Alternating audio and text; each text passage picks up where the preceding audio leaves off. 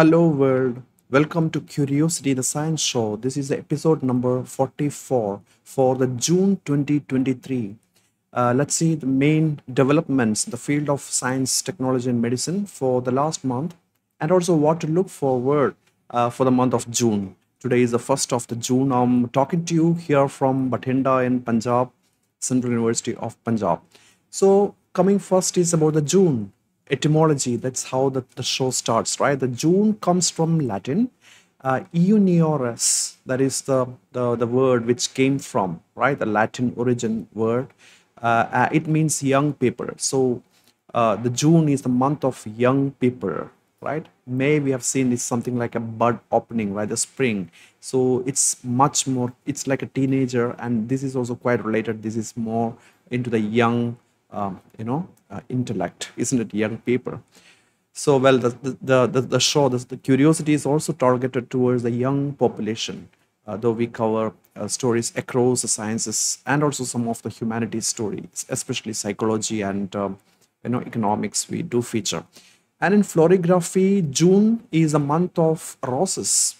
So there is a language of flower, the secret language in cryptography and cryptology. This is known as florography. Each month will have one flower. So if I say like roses, that means that there is a hidden meaning in roses. That is the month of June. So the cover image of this month's story, by the way, all the stories that I'm going to cover in this episode, you can see that in the show notes with the clickable link to the original study. Okay. So the cover image of this one is a fantastic news that happened last month. It's about a man who's completely paralyzed in Switzerland. He could able to walk again thanks to the wonderful world of sciences, friends. So he had a spinal cord injury. Of course, if you have any injury with your spinal cord and if the cord breaks, then you're completely paralyzed. So now that what happened is that since 2011 he lost the complete movement, hips down. Now he can walk again. The reason is that there is something called digital bridge that connects from his brain to the spinal cord, bypassing the injured tissue. That is a fantastic a new development that has published last month by a Swiss team in Nature. That actually opens up a vast vista of such development for all the paralyzed people around the world. Friends, science is coming to your rescue. Science of course need a lot of funding and a lot of hard work, and a lot of youngsters need to choose science as their field, a career choice, isn't it? Then only things will move forward. And related to this story, the digital bridge story, is Elon Musk. So I'm not a big fan of him, but he has a very interesting venture called Neuralink. So Neuralink has applied for FDA permit for clinical trial, phase 1, 2, 3 clinical trials for an implantable brain chip, and FDA has allowed for the clinical trial. That is the very interesting story. Another related story is the importance of napping for memory consolidation for children. So if you have young children at home, what science say is that you should actually allow them, encourage them to take more naps, because that allows the memory consolidation. That is very good for the brain. And also, if you're a school administrator, consider, especially for the young children, consider giving napping time for the children. That's very, very important. And another brain related story is about a brain activity decoder has been developed. It's based on AI model. So the brain scan given to the AI can give you, the activity, whatever is going on in your brain, to the text. Fantastic, isn't it? That is something like a science fiction. I couldn't even believe this story. So whatever is going on in people's mind, it's like a lie detector. Of course, the lie detector, current day, the lie detector, the polygraph is a pseudoscience concept. Okay. Of course, many judicial systems around the world do trust the polygraph, but polygraph is really not a science at all. But this gives a very interesting new clues on detecting lies. what people are saying is real or not real. So whatever is happening in your brain, this machine can decode it. Fantastic, isn't it? A continuous stream of text. Again, it's AI based system, very interesting. Of course, you have to be a little bit skeptical about it. We have to wait and watch how the system develops better. Now, AI related news. The study finds that this chat GPT outperforms the physicians in providing high quality empathetic response to the questions. So that is very, very interesting. So of course there's a community called Reddit. I'm a big fan of Reddit. So Reddit has several sub community. One of the sub communities is known as Ask Reddit, r/ask Reddit. And of course there's another very interesting community is called Ask Docs, doctor. So if you have any medical related question, you can simply post a question in Ask Doc, the subreddit, and then qualified doctors will try to help you out. So the community is all about helping each other. So this analysis picked up certain questions from Ask Doc subreddit community and then put the questions to the chat GPT versus the normal doctor, the physician. And then the responses that the real doctors were asked to grade it. And what the real doctors graded is that the responses of chat GPT is a lot more empathetic. That is very, very interesting, right? And they preferred that the answers from the chat GPT 79% of the time. It's not only more empathetic, but also more accurate. So that's very, very interesting study that came out later this month. Okay, so that is coming from the UCST, University of California at San Diego, right? Pretty interesting, isn't it? Third story is that the study has found that the teens who use cannabis recreationally are 2 to 4 times likely to develop psychiatric disorders like depression and suicidal tendency compared with those teens who don't use cannabis at all. So that is very, very interesting. It's a regression based study. It's not simple correlation, means causation. Of course, that confounding needs to be factored in. So this study did factor in the confounding too. So that is very, very interesting. So especially in the US, so I do listen a lot of podcast from the US, and gummy candies, for example, are sold everywhere containing cannabis. Now you have to be thinking twice about buying these recreational cannabis, especially in those countries where cannabis is legal for recreational use, like Netherlands or United States. Not here in India, of course, it's illegal. It's very interesting. The study says that the teenage people who takes cannabis are more likelier to become depressed and have suicidal tendencies. Now, another very interesting story is about lysergic acid diethylamide, LSD. LSD is also a drug, a hard drug. So it helps to learn by increasing neuronal plasticity. That's very, very interesting. So especially those people having learning difficulties. So, clinical trials is possible in the light of this study, isn't it? Fourth story is that a surge of gamma ray activity in the brains of dying patients that suggests that whatever the near death experience that many people are talking about is all due to dying brain tissues. Exciting, isn't it? So many people who survived the blink of the death usually report seeing light in the end of a tunnel.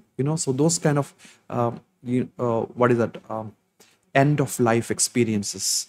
So that near death incidences or experiences. So maybe that's all because of the gamma ray, increased gamma ray in the brain, because of the necrosis of the neurons. The death of the cells in the neurons. So that is very, very interesting study.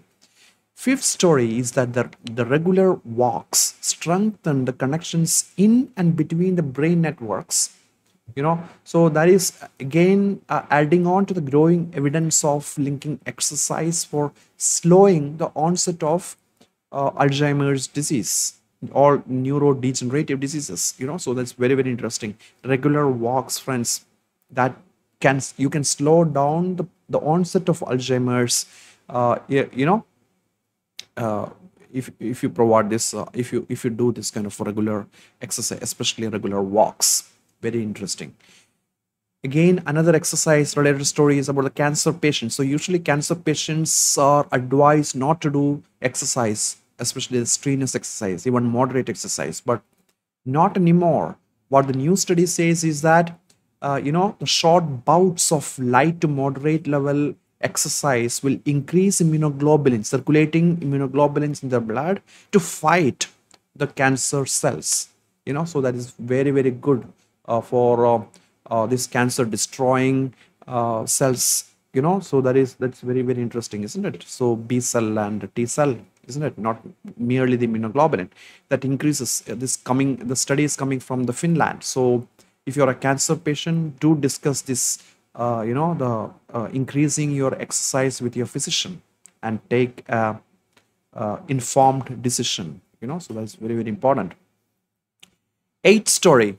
Well, seventh story is again to do with the cancer, the immunotherapy drugs. And this is about the chemotherapy. The chemotherapy drugs reaches the blood-brain barrier using new way of the intervention. So this one is about using the micro bubble with ultrasound. So ultrasound creates a lot of micro bubbles, and this micro bubble will opens up the blood-brain barrier so that these chemotherapeutic drugs will reach the brain cell. How exciting is it, isn't it? So you're using the ultrasound to excite this blood to form super tiny micro bubble, and this micro bubble will expand this tiny vessel to increase this blood flow into the brain. So earlier, of course, that is the biggest disadvantage of any of this drug. I mean, it will not work for the brain tumor. One of the brain tumor is known as glioblastoma. The star-shaped cell that is anchoring this neuron. If the cancer happens to it, it quickly spreads around the brain, and survival period of this glioblastoma is in months. It's one of the deadliest brain cancer, and this particular intervention is used for the glioblastoma. So patients of glioblastoma, so science is doing wonders, friends. Science can rescue lives. That's amazing, isn't it? Eighth story is about air pollution. Air pollution from oil and gas production alone is responsible for 77 billion US dollar. That is actually coming from the annual US health damages. So this much damage it's actually doing on the health of the citizen. This study is only about the production. Okay, it's not about the burning. Okay, so it's only about the production, like the oil ridges and all, people who are working over there, and also whatever the aftermath of the production of this fossil fuel. 77 billion, friends. That is a huge number. Many countries, their net worth is less than this amount. Now if you also include the damages impacted by burning of this fossil fuel, it is 10 times more. Can you believe it? The figure is the IMF, the International Monetary Fund figure is 649 billion annually. The damage by the burning of the fossil fuel. So it's, the new generation, a sustainable lifestyle should not be dependent on fossil fuel. We have to actually, get rid of the fossil fuel, friends, for fighting the climate change. Ninth story is about a coal power. Coal versus nuclear. Which gives radioactivity more? I always thought it's nuclear that gives out the most radioactive pollutants, but no. Coal power creates much more, many times more radioactivity than nuclear power. So especially if you're living near to the coal, coal-based thermal power plant, or if you're living near to the logistic road or train way where they transport the coal, you might be exposed to radioactivity. That is what this new study says. It's very alarming. It's not really nuclear power. The coal is accounting for much more radioactive decay, you know. So 10 stories that the making the first mission to Mars, everybody is talking about one-way ticket to Mars, right? There is no way of coming back. It's only one way. Well, still, the NASA got millions of applicants. That is what it says. More than a million applicants tried for it to take this one-way trip to Mars. Well, the new study says that if you make this trip to Mars all female, there is a huge advantage in terms of logistics, because all female crew members require 26 percentage fewer calories, 29 percentage less oxygen, 18 percentage less water than all male crew. So it makes sense to have females on board rather than male, unlike the Apollo missions or male, right? So if you're doing this manned mission to Mars, it makes more sense to have all female crew member. It's very interesting that the females eat less, but they live longer, isn't it? Annual longevity, I mean, a global longevity. If you look at that mean longevity figure, females always exceeds the male. So that means that if you eat less, you might live longer. Exciting, isn't it? Yeah. So yeah, I really like these stories, and the female, of course, if you take this the 1080 day mission, crewed by 4 women crew members, would need 1695 fewer kilogram of the food. So every ounce matters in manned mission to moon or Mars, isn't it? It's very, very exciting. 11th story is about the fake news. The new study published in Nature, they did the propensity to share the fake news, which group of people are more prone for it. So what it concludes is that most of the sharing of the fake news happens accidentally, not deliberate. So most often people simply read the headlines and then hit share button. They don't even bother to read the whole story or forget about looking the quality, how good the quality of evidence is. So they have this cognitive bias called JTC bias, jumping to conclusion bias, without even looking at veracity of evidence or the source, how good the source is. Is it a reliable source or not? Well, this channel, I made a video a few years back about which sources are to be trusted, medical sources. So check out my channel for so many such interesting videos. Okay, so instead of checking these source, how good, how reliable the source is, or how good the evidence is, just by looking some headline, they hit share button. So that is the main reason why the fake news is being spread. It is mostly done by accidentally, not really deliberate. Only very few people deliberately share the fake news. And those people who deliberately share the fake news, the study find that politically right-wing people are more prone. We are talking about the American right wing. It's an American study, So yeah, in America, the right-wing people are more prone for sharing fake news. Very interesting, isn't it? Check out the story. Everything is in the linked show notes. Okay, this paper has been published in Nature last month. 12th story is that ancient humans may have stopped in Arab Peninsula for at least 30,000 years. Out of Africa, there has been 2 waves. So in the first wave, instead of spreading everywhere, they simply took a stop in Arab for 30,000 years. So 30,000 is kind of a long way, isn't it? Because our own species has only around 300,000 years of history. So it's a big amount of time. 13th story is that the new research has found that almost half of all people who receive the knock on the head, if you ever get a head injury, damage could be permanent. So especially the concussion in the brain tissue, and the changes could have how the brain communicate with each other, potentially causing long-term symptoms like fatigue, brain fog, and cognitive impairments. The study is coming from Cambridge University. So yeah, so brain, friends, this area we really need to protect. And also, the childhood trauma. If you ever been subjected to trauma for on your brain, the effect could be long lasting. And also the sports, beware of this. Concussion is very common across the field sports like rugby and football. So beware of these risk. Take calculated risk, especially also for martial arts like boxing. People who are getting hit on their face. Of course, the brain region chance of getting concussion in the brain is also quite high, isn't it? So beware of all those risks.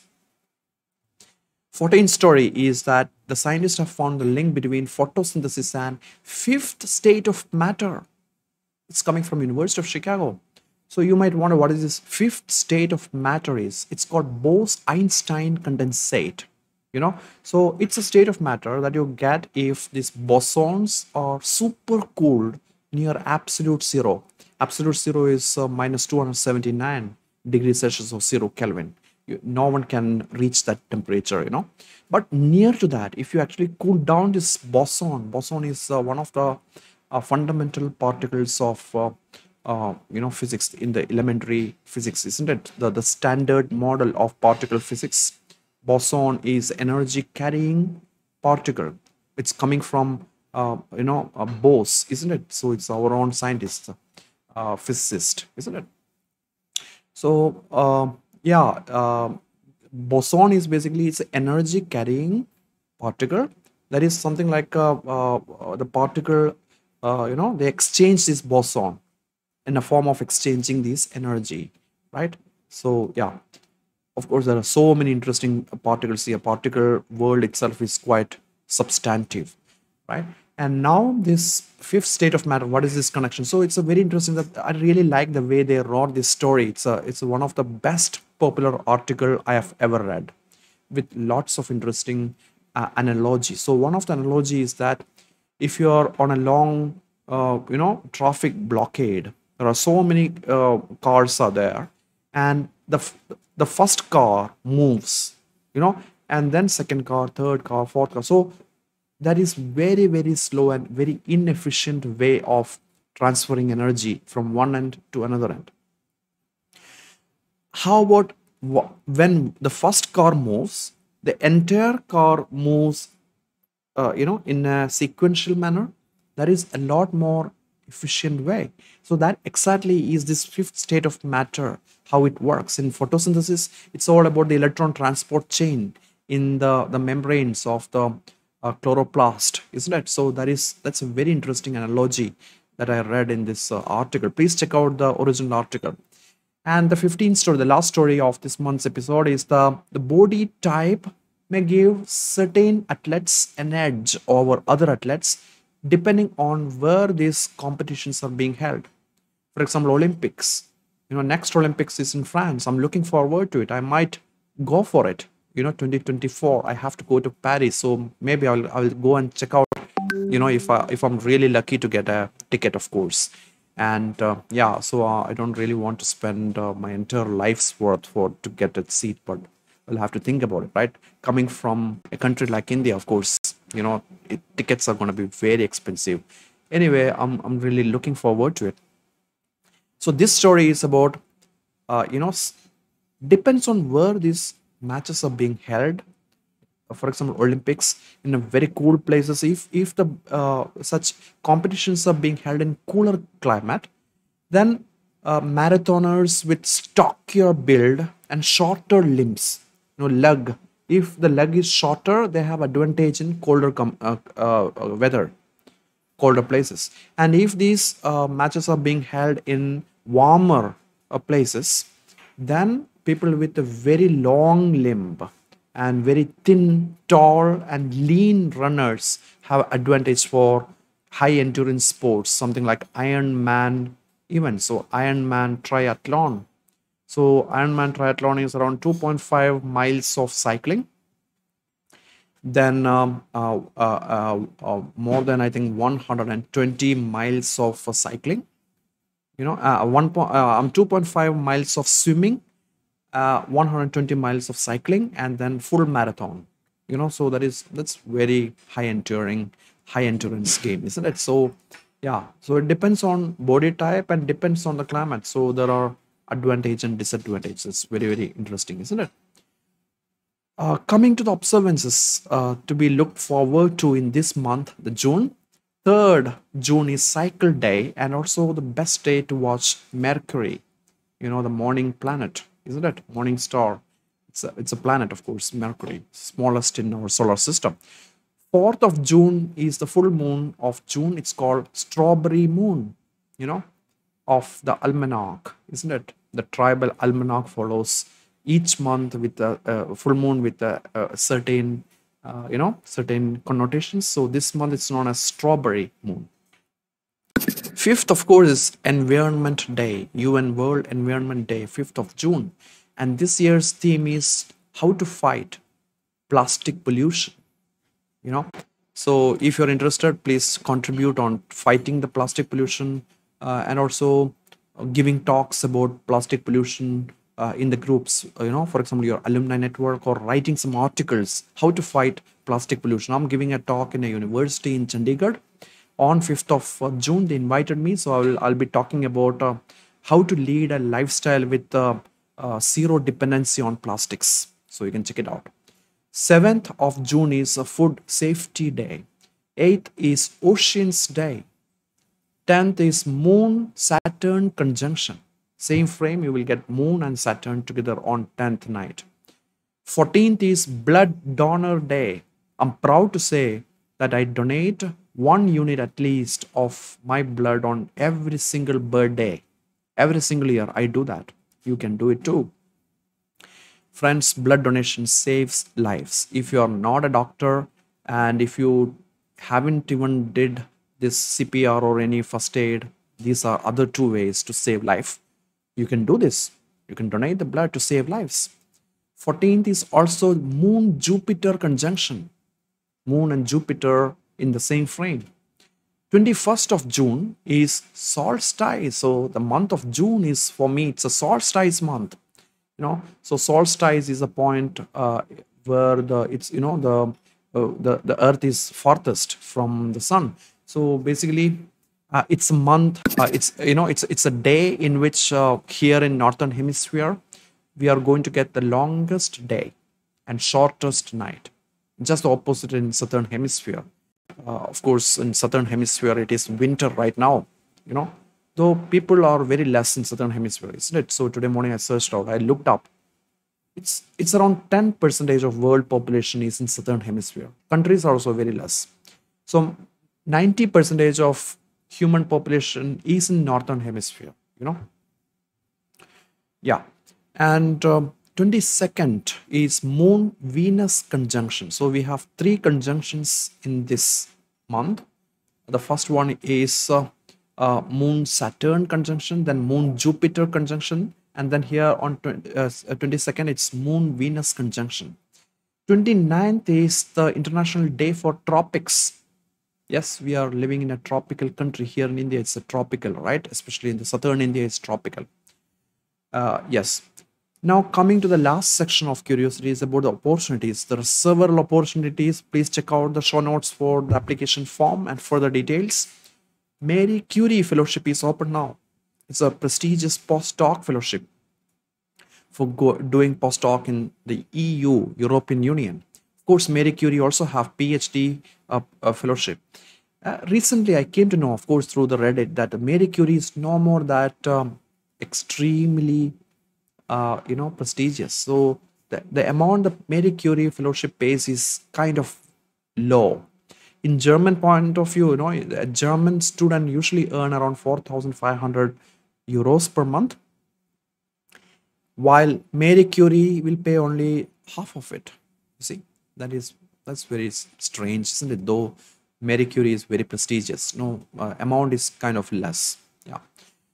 There is another opportunity called Australia India Student Exchange Program. Especially if you are a PhD scholar, you can apply for it to do a part of your PhD in Australia. 13th October is the deadline, while Marie Curie, the deadline is 30th of September. Program manager position is open now for Royal Irish Academy. Everybody can apply. They're not, you need not be an Irish citizen. It's open for the globe. Anybody can apply if you are interested in this science governance. Salary is up to 52,112 euros. Deadline is 8th of June. There is a very interesting summer school, the right to higher education in global south. We were just talking about the global south, the southern hemisphere, isn't it? And well, the term global south is not merely about the southern hemisphere, it's also about poorer countries of the world, including us. We belongs to the global south. While not all southern hemisphere countries are poor, exception would be Australia and New Zealand. They're very high income country. HDI is extremely high, isn't it? So global south, though we are in the northern hemisphere, we belong to the global south. So yeah, right to higher education, global south, horizons, debates and challenges. That summer school is open. The deadline is 16th of June. Please do apply for it. Global Young Academy has a new call called Sasha Interdisciplinary Grant to facilitate the development of curiosity-driven blue skies research. I'm a big fan of this blue skies curiosity-driven research. You might have observed that in Curiosity Show, and also many videos that I release in this YouTube channel. So this grant of Global Young Academy, I'm very happy that GYA is releasing these kind of grants. This is only for the low and middle income countries, and also it's a twinning program with high income countries. So you need a partners. A very great envision of this program, but unfortunately the grant value is very very less, only 10,000 euro, which is insubstantial to execute anything which is of high quality. In the research, science need money, friends. A lot of money and lot of manpower and lot of commitment is what is needed in science. Okay. Anyway, if you're interested, if you have some very interesting idea where you have partners in global north, rich countries, yeah, but though it is only 10,000 euros, apply for it. The 28th of June is the deadline. Indo-Russian bilateral program is still open. The deadline is approaching 15 June. EMBO Global Investor Network call is also open 30th June. And of course, several junior research fellowship and SRF and project vacancies call. I keep on sharing those in the Facebook group. Please check out in the show notes for the link to our Facebook group. So before going, I want to share once again, this is my new book, and I'm offering this book in a reduced price of 435 if you order through the link in the show notes. So that's it. I wish you all very productive and happy June ahead. And I'll see you soon in yet another episode for the month of July. Until then, goodbye.